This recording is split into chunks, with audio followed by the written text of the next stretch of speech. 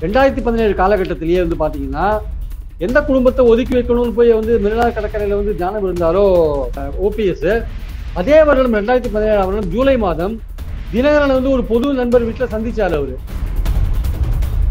நீங்க சொல்றதை வைத்து பார்க்கும்போது தன்னுடைய ஏற்றத்திற்காக, தன்னுடைய மகனுடைய ஏற்றத்திற்காக ஓபிஎஸ் நாளைக்கு சசிகலாவை நாட வாய்ப்பு இருக்குன்னு சொல்றீங்களா? எப்படி நீங்க 234 தொகுதியில போட்டி போடுறீங்க, தினகரன் தனியா இருக்காரு, சசிகலா வந்துட்டாங்க, சசிகலாவும் தினகரனும் ஒன்னா சேர்ந்து பிரச்சாரம் பண்றாங்க, ஒரு 50 தொகுதிகள் உங்களோட வெற்றி வாய்ப்பை வந்து கெடுக்கிற மாதிரியா ஓட்ட பிரிக்கிறாங்க வச்சுக்கோங்க. அப்போ உங்க நிலைமை என்ன? அதிமுகவுல அந்த கையெழுத்து போடுற உரிமை, இரட்டைலைக்கான கையெழுத்து போடுற உரிமையை வந்து ஓபிஎஸ் இபிஎஸ் 2 பேருக்கும் இப்ப இருக்கு. அவங்களுக்குள்ளேயே யாரும் ஒருத்தருக்கு ஒருத்தர் விட்டு தர மாட்டாங்கன்ற சூழ்நிலையில சசிகலா வந்துட்டா அது அவங்களுக்கு போயிடும் இல்ல, அதை எப்படி விட்டு கொடுப்பாங்கன்னு நீங்க நினைக்கிறீங்க? ஒருவேளை சசிகலாவை உள்ள கொண்டு வந்துதான் அதிமுகவை பலப்படுத்தணும்ன்ற மனநிலையில இன்னைக்கு இருக்கிற அமைச்சர்களோ ஓபிஎஸ்ஓ யூபிஎஸ்ஓ இருப்பாங்கன்னு நினைக்கிறீங்களா நீங்க? ஆதன் தமிழ் நேயர்களுக்கு வணக்கம். நம்முடைய மூத்த பத்திரிகையாளர் பிரியன் அவர்கள் இணைப்பில் இருக்கிறார். வணக்கம் திரு பிரியன் சார். வணக்கம். எப்படி இருக்கீங்க சார்? நல்லா இருக்கோம் சார். இந்த கொரோனா கால பரபரப்பில் தமிழக அரசியலும் ஒரு பரபரப்பை ஏற்படுத்தியிருக்கிறது. கடந்த ஒரு வார காலமாகவே சசிகலாவின் விடுதலையை திரு ஆச்சாரியா அவர்கள், ஆசீர்வாதம் ஆச்சாரியா, தன்னுடைய ட்விட்டர் பக்கத்துல பதிவிட்டிருந்தார். அதற்கப்புறம் சிறைத்துறை நிர்வாகம் இதை மறுத்தது. நன்னடத்தை அடிப்படையில அவங்க வந்து ஆகஸ்ட் மாசமே வெளியே வராங்க அப்படின்ற சில தகவல்கள் எல்லாம் வந்துட்டு இருக்குது தொடர்ந்து. அதற்கு பிறகு சில வாரம் ஒரு மௌனமா இருந்தது. இன்றைக்கு அமைச்சர் OS மணியன் கிட்ட இந்த கேள்வி வச்சிருக்காங்க. நான் ஒரு சாதாரண மாவட்ட செயலாளர், நான் என்ன பண்றது, ஒரு கட்சியின் தலைமை தான் முடிவெடுக்கணும், யார் தலைமை பொறுப்புக்கு வருவாங்கன்றத அப்படின்னு சசிகலா கேள்விக்கு சொல்றாரு. இதை வந்து ஒரு மிகப்பெரிய காட்டமான ஒரு விமர்சனத்தோட மறுப்பு தெரிவிச்சிருக்காரு நம்முடைய அதிகாரப்பூர்வ அதிமுகவின் செய்தி தொடர்பாளர் மாதிரியே பேசிக் கொண்டிருப்பவர் அமைச்சர் ஜெயக்குமார் அவர்கள். இதை வந்து மறுத்திருக்காரு. சசிகலாவுக்கு வாய்ப்பே இல்லை அப்படின்றாரு. நீங்க எப்படி பாக்குறீங்க? அந்த சசிகலா முன்கூட்டியே வெளியே வந்தால் அதிமுகவில் ஏதேனும் அதிரடி மாற்றம் ஏற்பட வாய்ப்பு இருக்கா? அதிமுக அதிருமா அப்படின்ற பல கேள்விகளை நான் உங்ககிட்ட முன்வைக்கிறேன் திரு கல்கி பிரியன் சார்.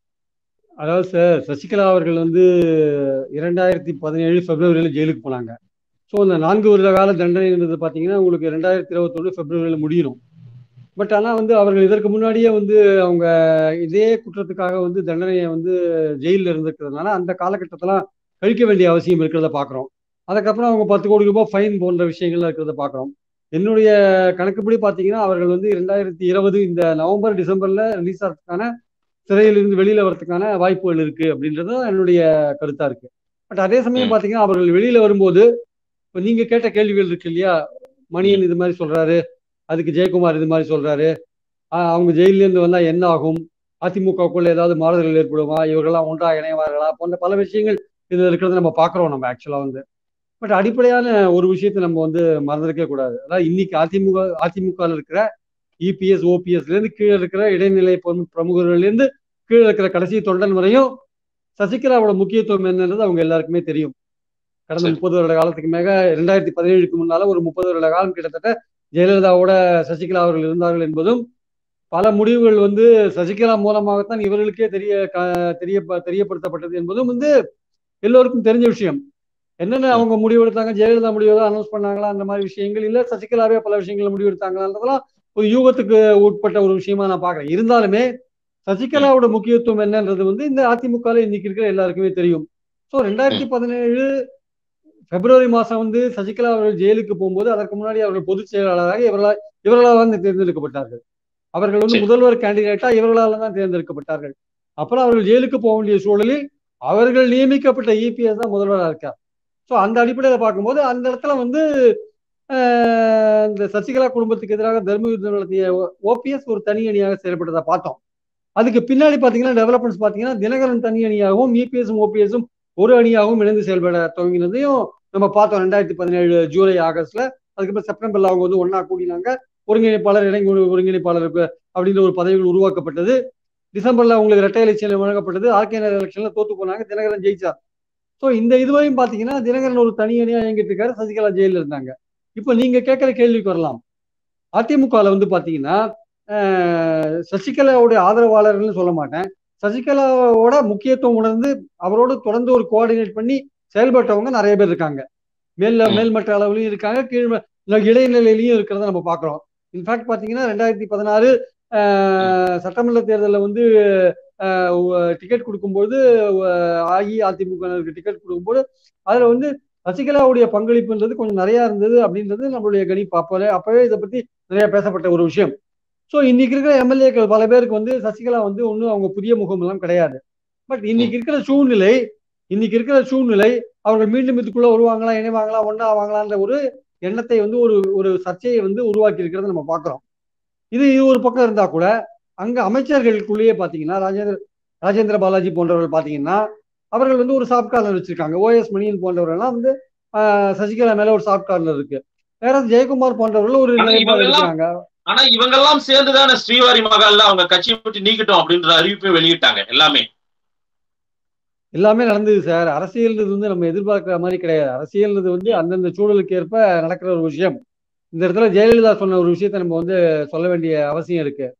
அரசியல்ல வந்து எந்தெந்த சூழல்ல நீங்க அந்தந்த சூழலுக்கு ஏற்ப முடிவெடுத்துட்டு போனோம். அது வந்து சந்தர்ப்பவாதம்னு அதை சொல்லக்கூடாது. நீங்க அந்த சூழலுக்கு ஏற்றபடி நீங்க முடிவெடுக்கலைன்னா நீங்க வந்து ஒரு பின்னடைவை சந்திப்பீங்கன்றதான் பாயிண்ட். அதுல ஆக்சுவலா ஜெயலலிதா சொன்ன ஒரு விஷயம்.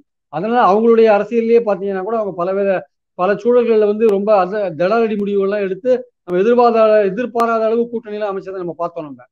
ஸோ அந்த மாதிரி இருக்கும்பொழுது இவர்களுக்கு இபிஎஸ்க்கும் ஓபிஎஸ்க்கும் என்ன வந்து அவசியம் இருக்கு? சசிகலாவை நாங்க சேர்க்க வேண்டிய அவசியம் இல்லை, அந்த குடும்பத்தை சேர்க்க வேண்டிய அவசியம் இல்லைன்னு இவங்க இப்ப சொல்றாங்கன்னா அது ஏன் அந்த அவசியம் உங்களுக்கு வருதுன்றதை நம்ம பார்க்கலாம். முதல்ல வந்து அஇஅதிமுக வந்து ஒரு அந்த அவசியத்துக்கான காரணங்களை தான் நான் சொல்ல வரேன். இப்ப நான் ஆக்சுவலா அந்த அவசியம் ஏன் வருது, எப்படி வருதுன்றத நான் சொல்ல வரேன். ஆக்சுவலா வந்து இப்போ இன்னைக்கு அஇஅதிமுக ஆட்சி அமைந்து கிட்டத்தட்ட 10 வருஷம் ஆச்சு. 10 வருஷம் இருக்கிற ஒரு ஆட்சி பொதுவாகவே வந்து மக்கள்கிட்ட வந்து ஒரு இன்குபன்சி ஃபேக்டரை சந்திக்கும். ஒரு ஆட்சிக்கு எதிரான மனோபாவம் எப்போதுமே இருக்கும். அது ஒரு பக்கம் இருக்கட்டும். அதுக்கப்புறம் பாத்தீங்கன்னா இந்த வரப்போற எலெக்ஷன்ஸ் பாத்தீங்கன்னா ஒரு முக்கியமான எலெக்ஷன்.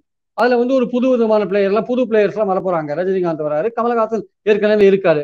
ஸோ இவர்கள் போன்ற பிளேயர் இருக்கும்போது அஇஅதிமுக வந்து எந்த அளவுக்கு பலமா இருக்கு, எந்த அளவுக்கு அது வந்து திமுக அணி வந்து ஒரு நல்ல ஒரு கூட்டணியோட திமுக ஒரு பலமா இருக்கிற ஒரு கட்டத்துல வந்து அஇஅதிமுக எந்த அளவுக்கு பலமா இருக்கு அப்படின்ற ஒரு விஷயத்த நம்ம பாக்குறோம். ஸோ இந்த புது பிளேயர்ஸ் எல்லாம் வரும்போது அதிமுக தன்னை வந்து பலமாக வைத்துக் கொள்ள வேண்டிய ஒரு கட்டாயம் அதுக்கு இருக்கிறத பாக்குறோம். ஸோ முதல் விஷயம் 10 வருட காலம் ஆச்சு இன்குபன்சி ஃபேக்டர். ரெண்டாவது விஷயம் புது பிளேயர் எல்லாம் வரும்போது தன்னுடைய ஓட்டுகள் எப்படி பிரியும் தெரியாது. ஸோ தன்னை பலப்படுத்தி கொள்ள வேண்டிய ஒரு அவசியம் அதுக்கு இருக்கு.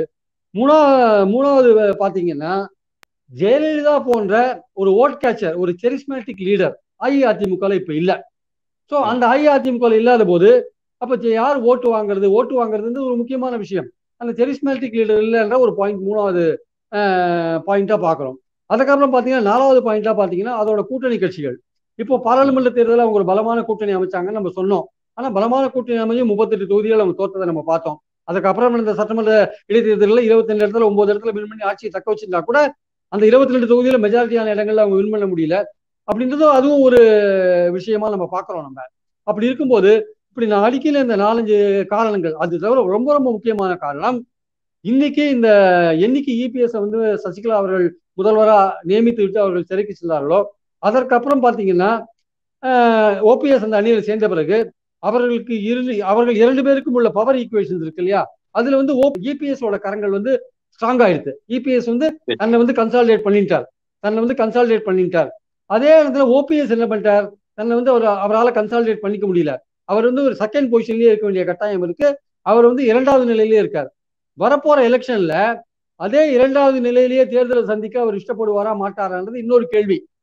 தன்னை வந்து ஒரு முதல்வர் கேண்டிடேட்டா நியமிக்கணும், நான் வந்து 3 முறை முதல்வராக இருந்திருக்கேன், என்னை வந்து முதல்வராக நியமிக்கணும், என்னை ஒரு முதல்வர் கேண்டிடேட்டா அனௌன்ஸ் பண்ணணும் அப்படின்னு வந்து ஓபிஎஸ் வந்து ஒரு குரல் ஏன் கொடுக்க மாட்டாரு அப்படின்றத நம்ம ரூல் அவுட் பண்ணவே முடியாது. ஏன்னு சொல்ற வரேன்னா 2017 காலகட்டத்திலேயே வந்து பாத்தீங்கன்னா எந்த குடும்பத்தை ஒதுக்கி வைக்கணும்னு போய் வந்து மெரினா கடற்கரையில வந்து தியானம் இருந்தாரோ ஓபிஎஸ், அதே வருடம் 2017 வருடம் ஜூலை மாதம் தினகரனை வந்து ஒரு பொது நண்பர் வீட்டுல சந்திச்சாரு அவரு. அது 2 பேருமே ஒத்துட்டாங்க.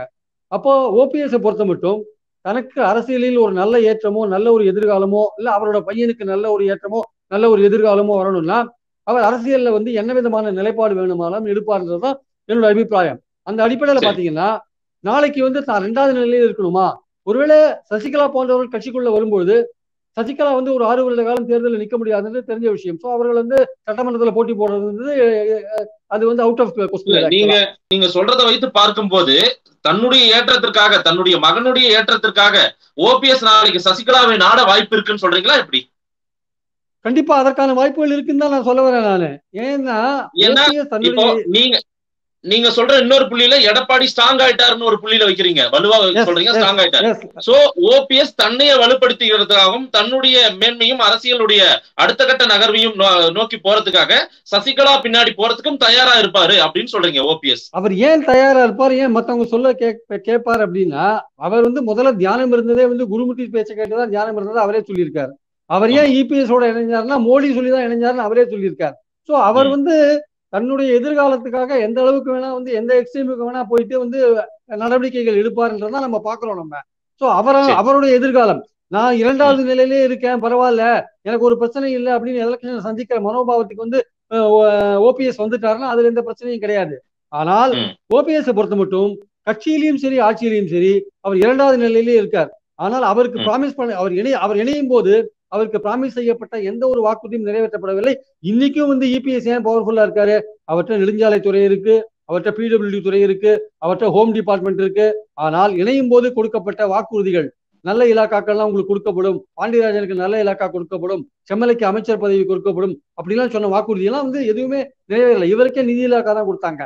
நிதி இலாக்கா அந்த அளவுக்கு பெரிய பவர்ஃபுல்லான பொசிஷன் சொல்ல முடியாது. ஆனா அதே சமயம் பாத்தீங்கன்னா ரொம்ப கஷ்டப்பட்டு தான் விபி முனுசாமிக்கு இப்ப ராஜ்யசபால எம்பி அவங்க வாங்க முடிஞ்சது அவங்க. ஸோ ஓபிஎஸோட ஒரு பொசிஷன், அவர் எந்த மாதிரியான ஒரு நடவடிக்கை எடுப்பார், அவருடைய ஏற்றத்துக்காக சசிகலா வரத கூட கட்சிக்குள்ள வரத அவர் விரும்பலாம். சசிகலாவோ தினகரனோ வரும்போது எந்தெந்த காரணங்களால அதிமுக ஸ்ட்ராங்கா இருக்கணும்னு நான் உங்களுக்கு முதலே 4 காரணங்கள் சொன்னேன் நான் உங்களுக்கு. ஸோ அந்த 4 காரணங்களோட ஓபிஎஸோட நிலைப்பாடு இன்னொரு காரணமா இருக்கிறத பாக்குறோம். அப்போ இபிஎஸ் என்ன பண்ணுவாரு, இபிஎஸ் இந்த விஷயத்தை ஏத்துப்பாரு. அமைச்சர் ஜெயக்குமாருடைய வாய்ஸ் இபிஎஸ் வாய்ஸா பார்க்க முடியுமா சார்? எடப்பாடியுடைய வாய்ஸா முழுமையா பார்க்க முடியுமா நம்மளால? அதாவது சார் இந்த காலகட்டத்தில் அவர்கள் இது மாதிரி சொல்லுவது எனக்கு ஒன்றும் ஆச்சரியமா இல்லை. ஏன்னா ஒரு எலெக்ஷனை சந்திக்கும் பொழுதுதான் அவங்களுக்கு உள்ள பலவீனங்கள்லாம் அவங்களுக்கு தெரியும். ஆக்சுவலா அந்த பலவீனங்கள் தெரியும் பொழுதுதான் கட்சியை ஒன்றுபடுறதுக்கான, கட்சியை ஸ்ட்ராங்கா வச்சுக்கிறதுக்கான அவசியம் அவர்களுக்கு புரிய வரும். ஆக்சுவலா இப்போ இவர்கள் 234 தொகுதிகளிலையும் கூட்டணி அமைச்சே போட்டி போடுறாங்க வச்சுக்கோ. இவருடைய கூட்டணி கட்சிகள்லாம் இன்னைக்கு எந்த அளவுக்கு ஸ்ட்ராங்கா இருக்கு, தேமுதிக இவருடைய கூட்டணி கட்சி தான், பட் அந்த அளவுக்கு ஸ்ட்ராங்கா இல்ல. புதிய தமிழகம் இவரோட கூட்டணி கட்சி தான். இன்னைக்கு அந்த கட்சி இவர்களுக்கு எதிராக இருக்கிறத நம்ம பாக்குறோம், வேறு பல விஷயங்கள்ல அவங்க எதிராக இருக்கிறத பாக்குறோம். அதே மாதிரி பாமக இவரோட இன்னைக்கு இருக்காங்க. நாளைக்கு அவர்கள் என்ன மாதிரியான முடிவெடுப்புகள் சொல்ல முடியாது. பாஜக என்ற கட்சியோட இவர்கள் இணைந்தார்கள் என்றால் அது இவர்களுக்கு ஒரு டிஸ்அட்வான்டேஜா போயிடும் தமிழ்நாடு எலெக்ஷன்ஸ்ல. அதனால அவங்க சேர்றதை பத்தி ரொம்ப யோசிப்பாங்க. ஏன்னா தேர்தல் பிரச்சாரத்திலேயே அவங்களை ஒதுக்கி வச்சவங்க தான் அதிமுக. ஸோ இந்த மாதிரி கூட்டணி கட்சிகளும் ஒரு பக்கம் இருக்கு. நான் சொன்ன எல்லா ரீசன்ஸோட இதையும் அப்படியே சேர்த்துட்டு வாங்க. சேர்த்துட்டு வரும்போது பாத்தீங்கன்னா அதிமுக தன்னை பலப்படுத்தி கொள்ள வேண்டிய அவசியம் இருக்கு. அது தன்னை எப்படி பலப்படுத்திக் கொள்ளும்? நீங்க 234 தொகுதியில போட்டி போடுறீங்க, தினகரன் தனியா இருக்காரு, சசிகலா வந்துட்டாங்க, சசிகலாவும் தினகரனும் ஒன்னா சேர்ந்து பிரச்சாரம் பண்றாங்க. ஒரு 50 தொகுதிகள் உங்களை வெற்றி வாய்ப்பை கெடுக்கிற மாதிரியா ஓட்டை பிரிக்கிறாங்க வச்சுக்கோங்க. அப்போ உங்க நிலைமை என்ன? ஏன்னா அவர் 5.25% ஓட்டு ஏற்கனவே வாங்கியிருக்காரு. ஸோ இதெல்லாம் அரசியல்ல யதார்த்தமான நடைமுறைக்கு ஏற்ற விஷயங்களை நம்ம பார்க்கணும். இபிஎஸ்க்கு இதுல உடன்பாடு இருக்குமா? நாளைக்கு கட்சியோட ஜெயலலிதா என்ன சொன்னாங்க, இந்த கட்சி 100 வருஷ காலம் இருக்கணும் அப்படின்னு சொன்னாங்க. இந்த கட்சி 100 வருஷ காலம் இருக்கணும், ஆட்சியை தக்க வைக்கணும்னா நீங்க கட்சி ஸ்ட்ராங்கா இருக்கணும். இந்த 2 பேரும் இபிஎஸ்க்கு என்ன, இபிஎஸ் இதுவரையும் சசிகலாவை எதிர்த்து ஒரு வார்த்தை அவரு பேசினது கிடையாதுன்றத நீங்க இங்க குறிப்பா எடுத்து. சார் என்னுடைய மிக முக்கியமான கேள்வி சார், அதிமுகவுல அந்த கையெழுத்து போடுற உரிமை, இரட்டைலைக்கான கையெழுத்து போடுற உரிமையை ஓபிஎஸ் இபிஎஸ் 2 பேருக்கும் இப்ப இருக்கு. அவங்களுக்குள்ளேயே யாரும் ஒருத்தருக்கு ஒருத்தர் விட்டு தர மாட்டாங்கன்ற சூழ்நிலையில சசிகலா வந்துட்டா அது அவங்களுக்கு போயிடும் இல்ல, அதை எப்படி விட்டு கொடுப்பாங்கன்னு நீங்க நினைக்கிறீங்க? உண்மைதான், இது ஒரு நல்ல கேள்விதான். ஏன்னா அதிகாரத்தை விட்டு கொடுக்கறதுக்கு யாரும் தயாரா இருக்க மாட்டாங்கன்றது நீங்க சொல்ற விஷயத்த நான் ஒரு அடிப்படையில ஒத்துக்கிறேன். பட் ஆனால் இங்க இரட்டை தலைமைன்றதே ஒரு கட்சிக்கு ஒரு பலவீனமான விஷயம். இன்னைக்கு அதிகாரத்துல இருக்கிறதுனாலதான் இந்த ஆட்சி தள்ளிட்டு போறதை நம்ம பாக்குறோம். நம்ம 2017 ஏன் ஓபிஎஸ் பின்னாடி அவ்வளவு எம்எல்ஏக்கள் போல, ஏன்னா அவர்களுக்கு இருக்கிற அரேஞ்ச்மெண்ட்டை டிஸ்டர்ப் ஆகக்கூடாது. இதுல ஏதாவது குழப்பம் வந்தா நம்ம அதிமுக ஆட்சிக்கு ஆபத்து வந்துடும். அதனால எம்எல்ஏக்கள் ஓரளவுக்கு சசிகலா சொன்ன அந்த எடப்பாடி பின்னாடி அனுபவித்தாங்க.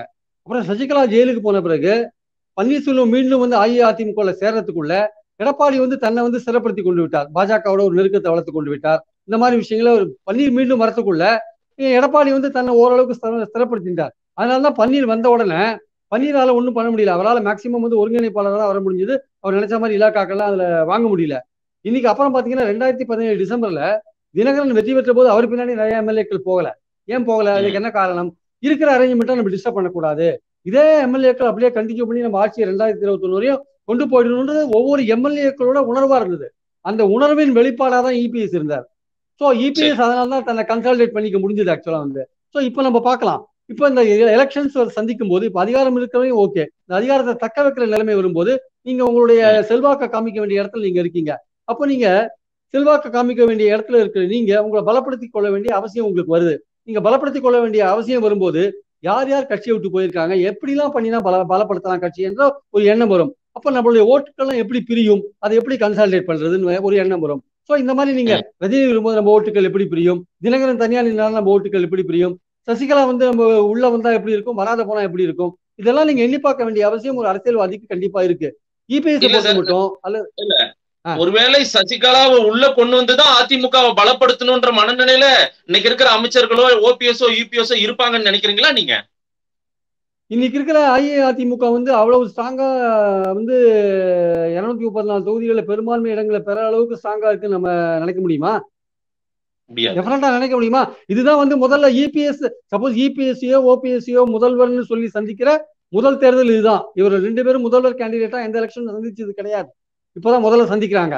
அப்படி சந்திக்கும் போது இவர்களை பற்றிய எதிர்பார்ப்பு மக்கள் ஏற்கனவே நான் சொன்ன பல காரணங்கள்லாம் இருக்கு. ஏன் அதிமுக தன்னை பலப்படுத்திக்கணும்னு நான் பல காரணங்கள் முதல்ல சொன்னேன். அதோட சேர்த்து இதையும் பாருங்க.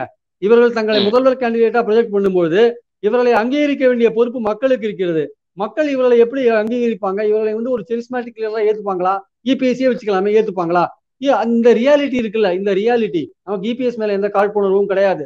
இபிஎஸ் வந்து தன்னை கன்சாலிடேட் பண்ணிட்டாரு, ரொம்ப இன்டெலிஜென்ட்டா பண்ணியிருக்காரு. யார் யாருக்கு என்ன தேவையோ அதை பூர்த்தி பண்றாரு. எந்தெந்த இடத்துல யார் யார் அனுசரிச்சு போகணுமோ அனுசரிச்சு பண்றாரு. எந்த விதமான சர்ச்சைகளையும் ஈடுபடுறது இல்லை. தன்னை வந்து உறுதிப்படுத்திட்டாரு. ஓபிஎஸோட பலவீனமே இபிஎஸோட பலமா மாறி இருக்கு.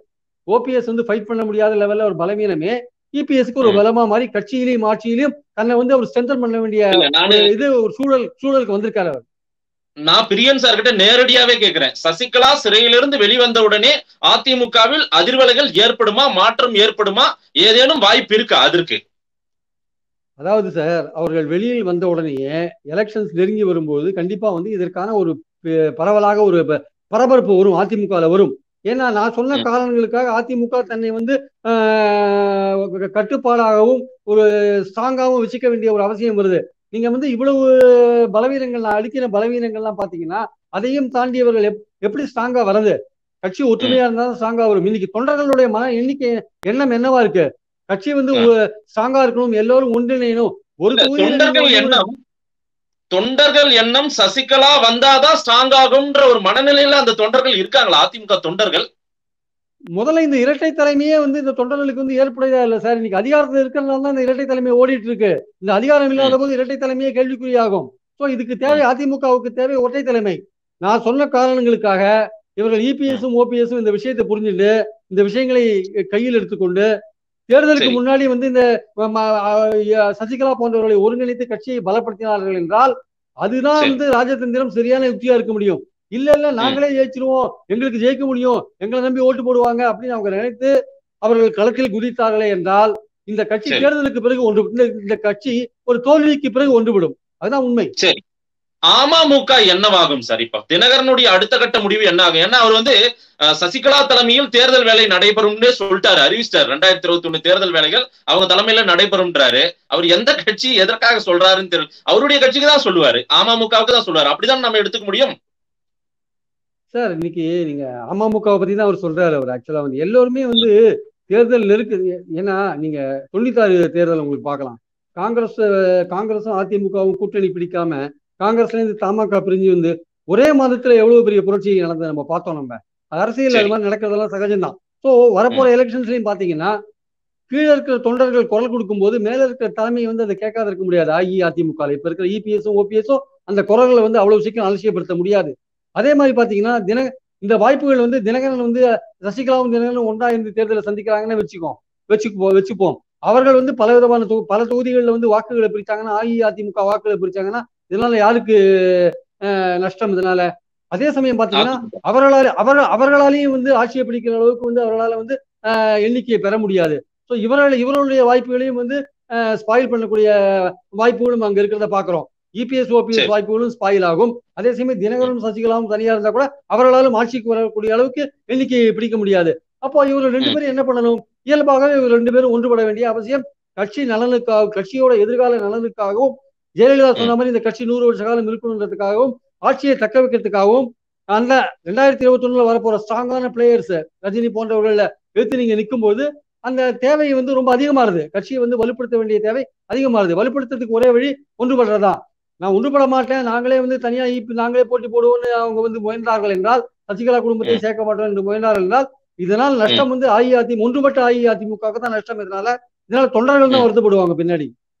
இல்ல, நீங்க கடந்த சில காலமாவே பார்த்திருக்கீங்க, அமைச்சர்கள் சிலர் முரண்ல இருக்காங்க, இபிஎஸோட முரண்பாடு ஏற்பட்டு கொண்டிருக்கிறது அப்படின்னு எல்லாம் சொல்றீங்க. போஸ்டர்கள் ஒட்டப்பட்ட காட்சிகள் எல்லாம் பார்த்து நாம வந்து கோயம்புத்தூர்ல ஒரு மினிஸ்டருக்கு போஸ்டர் ஒட்டுறாங்க, கோவை மாநகரம் கொங்கு மாநகரத்தின் முதல்வர் அப்படின்னு எல்லாம் சொல்லி, அதே போல திரு விஜயபாஸ்கர் அவர்களுக்கு போஸ்டர் ஒட்டினதை நம்ம பார்க்க முடியும். அவர் ஒதுக்கப்படுகிறார், முதல்வரால் ஒதுக்கப்படுகிறார் அப்படின்னு. எடப்பாடியை எல்லாரும் ஏத்துப்பாங்களா அப்படின்றது ஒண்ணு, ஓபிஎஸ் ஏத்துப்பாரா அப்படின்றத ஒரு கேள்விக்குறியா நீங்களும் தான் சொல்றீங்க. மற்ற அமைச்சர்களும் ஏற்றுக்கொள்வார்களா? இப்ப இருந்த அந்த காலகட்டங்கள், இந்த 3 வருடத்தை ஆட்சி எப்படி காப்பாத்தினாரோ அதே போல அடுத்து வரும் காலங்களிலும் இபிஎஸ்சியை ஏற்றுக்கொள்வாங்களா அப்படின்ற ஒரு சிக்கல் இருக்கு இல்ல, சசிகலா வந்த பிறகு கூட. கண்டிப்பா இருக்கு. அதாவது அவர்கள் வந்து இபிஎஸ் தன்னை முதல்வராக ப்ரொஜெக்ட் பண்ணணும்னு அவர் சொன்னார்னா அதை ஏத்துக்கக்கூடிய மனோபாவம் இங்க இருக்கிற அமைச்சர்கள் எத்தனை பேருக்கு இருக்குன்னு தெரியாது நமக்கு ஆக்சுவலா. ஏன்னா அவரை ப்ரொஜெக்ட் பண்ணி நம்ம எலெக்ஷன்ஸ்ல வின் பண்ண முடியுமான்ற ஒரு கேள்வியை வந்து மற்ற அமைச்சர்கள் எழுப்பக்கூடும் ஆக்சுவலா. கொங்கு மண்டலத்தில் இருக்கிற சில அமைச்சர்கள் வேணா அதை ஒப்புக்கொள்ளலாமே தவிர மற்ற ஏரியாக்கள் இருக்கிற அமைச்சர்கள் எல்லாம் வந்து அந்த கேள்வி எழுப்பக்கூடும். நம்ம அதற்காக இபிஎஸ் பொறுத்த மட்டும் ஒரு விஷயத்துல நான் அவரை பாராட்டுறேன். எந்த கட்டத்துல வந்து ஒரு சங்கடமான சூழல்ல வந்து சசிகலா வந்து அந்த பொறுப்பை அவர்கிட்ட கொடுத்துட்டு போனாங்க. அதற்கப்புறம் வந்து அவர் வந்து ஒரு எளிமையாக இருந்து, அதே சமயம் வந்து பாத்தீங்கன்னா யாரெல்லாம் அனுசரிச்சு போக முடியுமோ, மத்திய அரசு அல்லது பாஜகவை எப்படி அனுசரிச்சு போக முடியுமோ அப்படியெல்லாம் அனுசரிச்சு இந்த ஆட்சியை வந்து தக்க வச்சது மட்டும் இல்லாம, கட்சியில தன்னுடைய செல்வாக்கு அதிகப்படுத்தினது மட்டும் இல்லாம, ஆட்சியிலையும் தன்னுடைய செல்வாக்கு அதிகப்படுத்தினது மட்டும் இல்லாம, இந்த அதிகாரத்தை வந்து எப்படிலாம் பயன்படுத்த முடியும் அப்படி பயன்படுத்தி கொண்டு தன்னை ஸ்திரப்படுத்தி கொண்டு விட்டார். பட் அதிகாரம் இல்லாத போது இபிஎஸோட நிலைமை என்னன்ற ஒரு கேள்வி வருது. ஸோ அப்போ வரும்போது இந்த தலைமையை வந்து மற்றவர்கள்லாம் ஏற்றுக்கொள்ள வேண்டும் என்ற அவசியம் கிடையாது. ஏன்னா எலெக்ஷன்ஸ்ல வின் பண்ணணுன்றது ஒரு முக்கியமான விஷயம் சார். இவங்க 2 பேராவது எலெக்ஷன்ஸ்ல வின் பண்ண முடியுமான்றது அஇஅதிமுகவில் உள்ள பலருக்கு ஒரு சந்தேகமான ஒரு விஷயம். ஸோ கட்டுப்பாடா ஒரு ஒன்றுபட்டு வந்து எலெக்ஷன் சந்திக்கணும்ன்றதான் நோக்கமா இருக்கு. தேர்தலுக்கு முன்னாடி இவர்கள் சந்தித்தார்கள் என்றால் அது ராஜதந்திரமா இருக்கும். ஒன்றிணைந்தார்கள் என்றால் அது ராஜதந்திர, அது வந்து ஒரு நல்ல ஸ்ட்ராட்டஜியா இருக்கும். இல்ல நாங்க இப்படியே தான் போவோம், சந்திப்போம், நாங்க வின் பண்ணிடுவோம் நினைச்சு போனாங்கன்னா ஒரு தோல்விக்கு அப்புறம் எப்படி 89ல வந்து ஜாலிங்கனி தோற்ற பிறகு ஜெயலலிதாவும் அவர்களும் இணைந்தார்களோ அதே போன்ற ஒரு நிலைமை 2021 அப்புறம் ஏற்படும். அவ்வளவுதான் விஷயம், வேற ஒன்றும் கிடையாது. அது முன்னாடியே முடித்துக் கொண்டு கட்சியை வந்து ஒன்றுபடுத்தி நீங்க வந்து எலெக்ஷன்ஸ்ல வின் பண்றதுதான் நல்ல ஸ்ட்ராட்டஜியா இருக்க முடியும். சரி, என்னுடைய கடைசி கேள்வி சார், இதுல வந்து கேசி பழனிசாமி அவருடைய வழக்கு ஒன்று நிலுவையில இருந்துட்டே இருக்கிறது. அந்த வழக்கு என்ன மாதிரி எந்த தாக்கத்தை ஏற்படுத்த போகுதுன்னு, அந்த பொதுச் செயலாளர் வழக்கு அவரது ஒன்று பெண்டிங்ல இருந்திருக்கு, அது ஏதேனும் தாக்கம் ஏற்படுத்துமா? அவர் இப்ப அதிமுக இல்ல, ஓபிஎஸ் சிபிஎஸ் ஓரம் கட்டப்பட்டிருக்காங்க, ஆனா நான் வந்து அதிமுக தொண்டன் தான் அவர் ஒரு ஜூம் மீட்டிங் எல்லாம் நடத்திக்கிட்டு அதிமுக தொண்டர்களோட பேசிட்டு இருக்காரு. நீங்க எப்படி பாக்குறீங்க அத? இல்ல அவர் வந்து ஒரு ஆரம்பகால ஒரு அடிப்படை தொண்டர் அஇஅதிமுகல. ஸோ இந்த கட்சியோட வளர்ச்சியில அவருக்கு ஒரு பங்கு இருக்கிறத நம்ம மறுக்க முடியாது. அதே சமயம் அவருடைய கோரிக்கையை ஒன்னதான் இருக்க பாக்குறேன். அதாவது நீங்க சட்டத்திட்டத்தை திருத்தினீங்க இல்லையா, திருத்தி ஒருங்கிணைப்பாளர் இணை ஒருங்கிணைப்பாளர் போட்டீங்கல்ல, ஸோ அது வந்து அவர் செல்லாது, அது வந்து சரியா வராது. நமக்கு தேவை பொதுச் செயலாளர் என்ற பதவி, அது தொண்டர்களால் தேர்ந்தெடுக்கப்பட வேண்டிய ஒரு பதவின்றதான் அவருடைய அடிப்படையான ஒரு விஷயமா இருக்கு. அதற்காக தான் அவர் நீதிமன்றத்தை அணுகியிருக்கார். நான் ஏற்கனவே உங்ககிட்ட சொன்ன மாதிரி இந்த இரட்டை பதவி, இரட்டை தலைமை, இந்த மாதிரி இரட்டை தலைமையெல்லாம் வந்து பேசுறதுக்கு நல்லா இருக்கும். ஒரு அதிகாரம் கைவசம் இருக்கும்போது கட்சியை நடத்தின்னு போறதுக்கு வசதியா இருக்கும். ஆனா கட்சி அதிகாரத்துல இல்லாத போது இந்த பிரச்சனைகள்லாம் இதுல நிறைய வரும். தேர்தல் சந்திக்கும் போது பிரச்சனைகள்லாம் நிறைய வரும். இன்னைக்கே கூட பாத்தீங்கன்னா இந்த 2 பேருமே வந்து மாவட்ட செயலாளராக யாரை போடுறது இவங்களால டிசைட் பண்ண முடியல. அதுக்கு ஒரு குழுவை போடுறாங்க. அந்த குழு பேசி அவரால் முடிவு எடுக்க முடியாது. ஒவ்வொரு இடத்துலையும் வரும். நீங்க தொகுதியில் ஆளை போடும்போது வரும், இந்த மாவட்டத்துல செயலாளரை போடும்போது வரும். பல பிரச்சனைகள்ல வந்து நீங்க எவ்வளவு நாள் நீங்க எல்லாத்தையும் நீங்க அட்ஜஸ்ட் பண்ணிட்டு போக முடியாது. ஸோ ஒரு கட்சிக்கு தேவை ஒற்றை தலைமை. அந்த ஒற்றை தலைமை வந்து அஇஅதிமுக வரணும். அதற்கும் வந்து சசிகலாவோட வருகை வந்து உதவியா இருக்குன்றது என்னோட கணிப்பு. அதை வந்து இவர் கேசி பழனிசாமி அந்த சசிகலா விஷயத்தை அவர் எப்படி எடுத்துப்பாரு எனக்கு தெரியாது. பட் ஒற்றை தலைமை என்ற விஷயத்தை வந்து அவர் வலியுறுத்துறாரு. அவரு அந்த ஒற்றை தலைமை வந்து இந்த கட்சிக்கு தேவை, எல்லா கட்சிக்குமே தேவை. ஏன்னா இரட்டை தலைமை வந்து நிச்சயமா நீண்ட காலம் இருக்கிறதுக்கான வாய்ப்பு எந்த கட்சிக்குமே கிடையாது. அது மாதிரி இருந்ததுன்னா வந்து குழப்பம் தான் மிஞ்சும் கடைசியில. ஸோ ஒற்றை தலைமையை நோக்கி இந்த அஇஅதிமுக போக வேண்டிய நிலைமை இருக்கு. அதே மாதிரி ஒன்றுபட வேண்டிய அவசியமும் இந்த அஇஅதிமுகவுக்கு இருக்கு. அதெல்லாம் எவ்வளவு சீக்கிரம் பண்றாங்களோ அவ்வளவு சீக்கிரம் அஇஅதிமுகவுக்கு ஒரு நல்ல எதிர்காலம் இருக்குன்றதான் என்னுடைய கருத்து.